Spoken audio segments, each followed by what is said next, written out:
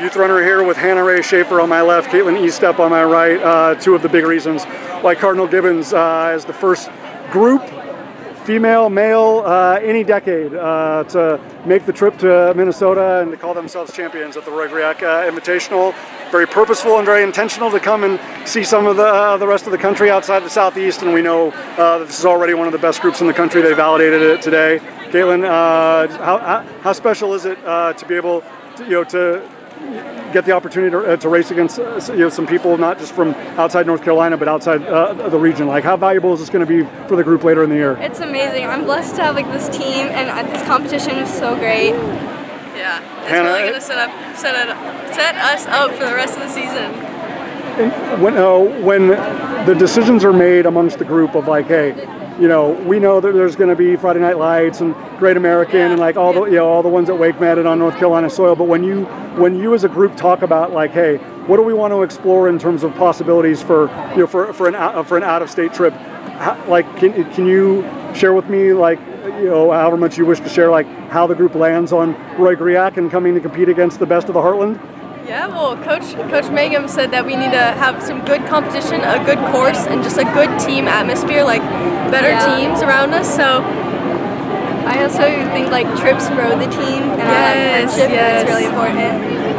Kaitlyn, you were reading my mind. Like, how special is it to have the camaraderie? Like, I know how tightly bonded this group is. I know how closely connected this group is. But like, to be able to do it on a when you're getting on a flight, not just a bus or cars or vans or whatever. Like, how special is the camaraderie on a trip like this? No, it's so great, and I just think we grow as a team again, and we're just so tight, and like honestly, we're each other's best friends. Yeah, I fully agree.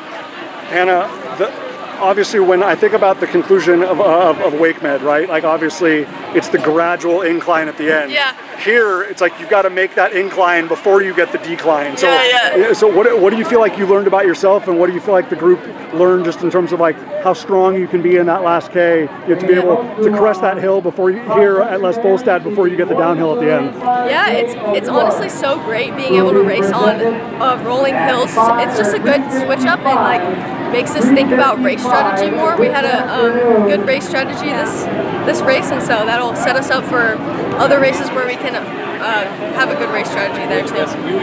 Kaitlyn, the fact that obviously this is essentially a home course for Wayzata, right? And you ladies were kind of having to learn it through a brief run through and then like during the race and whatnot. So how important, Kaitlyn and Hannah, then I'll let you answer as well, like was it just to stay true to what Cardinal Gibbons does, right? Just stay connected, stay united, communicate, trust in the training, trust in each other, because again, you're racing on a group that's much more familiar with the course than you are, but they're not familiar with you and like how united this group is. So how important was that just to stay true to who you are? It was really important, and I think our coach was just great with it. He told us what to expect and what to do.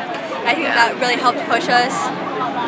And I mean, did you feel it, especially kind of being able to set the tone early, and you're looking around and seeing a lot of green and gold? Like, did that like in the first like mile to 2K, like did that give you reassurance? Yeah, it was great having that like race strategy and stuff like that. Yeah. Awesome. Congratulations, ladies. Thank you wish you all the much. best going forward at state and Southeast Regional. Thank